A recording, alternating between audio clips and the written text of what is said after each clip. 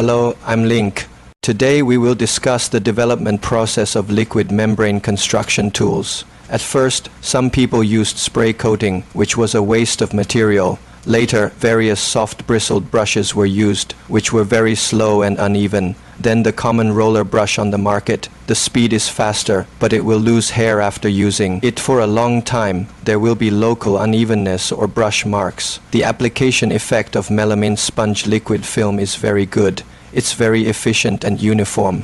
Holding it directly by hand is not effective. Gradually develop such a professional tool, but the operation doesn't seem to be particularly ideal. For example, some are higher area or on the floor. It's hard to bend over or take a ladder. Assemble a set of more ideal construction tools, easy to control with handle. Whether it is strength, balance, or the angle of the sponge, it is easy to control, including the force and speed required between the glass and the glass. Higher places such as skylights, it can be matched with a retractable telescopic rod. So melamine sponge supporting professional tools will make this material better used in the liquid coating industry. If you have any better ideas, feel free to explore them.